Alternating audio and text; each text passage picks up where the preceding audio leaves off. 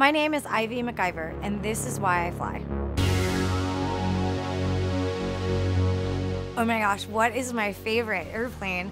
Well, my airplane is my favorite airplane because it's the one that I own.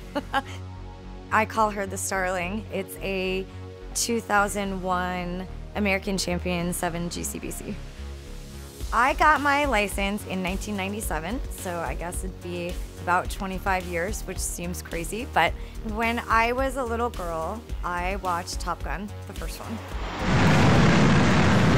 And I decided that I wanted to be a fighter pilot. And that was it. The seed was planted, and I just wanted to be a pilot no matter what. I did not, fun fact, become a fighter pilot. I was a little too short to fly fighters. Then I wanted to be an airline pilot, and I kind of got steered away from that a little bit. I went to college for aeronautical engineering, realized that wasn't really my forte, ended up doing computer science, and through that, I ended up having aviation as more of my hobby than my career. I wasn't flying as much as I really wanted to. I went back to school to be a flight instructor, and at the time I was a salesperson. And so I was selling software, but also learning how to be a flight instructor. And the way the world works is magical. Cirrus Aircraft is looking for regional sales directors, and they were looking for people who had a sales background and also had an aviation background. And I just decided, forget it, I will just pack everything I own in a 95 Honda Civic and drive west. And 16 and a half years later, I've been working at Cirrus in a multitude of different roles. For 9 years, I was a salesperson, and then for the last 7 years, I've been on the marketing side.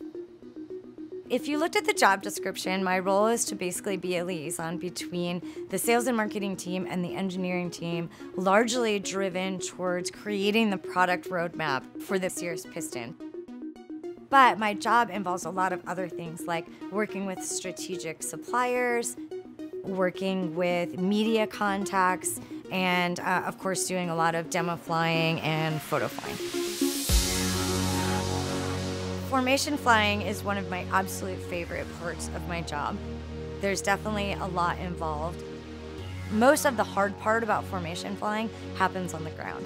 Once you're up in the air, it's really just sort of a feeling and a focus. But really on the ground, it's briefing all of the safety procedures, making sure that everyone is aligned with frequencies and procedures and the plan. And then it's really about going out and executing that plan. And photo flight check-in. 2. It's also about trusting the other people that you're flying with and not being afraid to knock it off or basically call off the photo shoot if something doesn't look right or you're not feeling great about something. How's the power setting, Ivy? It's perfect. All right. It's a really super unique industry and really small niche of society where there's just a lot of magic that happens.